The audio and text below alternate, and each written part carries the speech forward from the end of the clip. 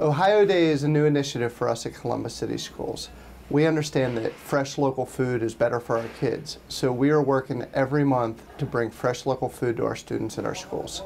When we're talking about over 50,000 kids at over 100 locations all around the city and being able to get good fresh product, it takes a lot of coordination between the staff at Columbus City Schools as well as the producers and the growers to be able to get that product when we need it so that it's the best available for our kids.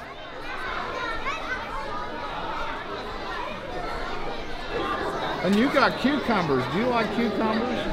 They're good, aren't they? We've had a lot of help through this process. We've been working on it for almost a year, and through that process we've had help from the Ohio State University Extension Farm to School program, Columbus Public Health, Franklin County, Mid-Ohio Regional Planning Commission, and when we told people this is something we wanted to do, their first question was, what can we do to help?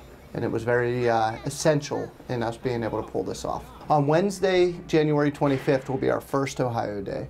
On that day, we will be serving turkey and dressing, a salad, lettuce, and milk, and that'll be our Ohio Day meal. It's good.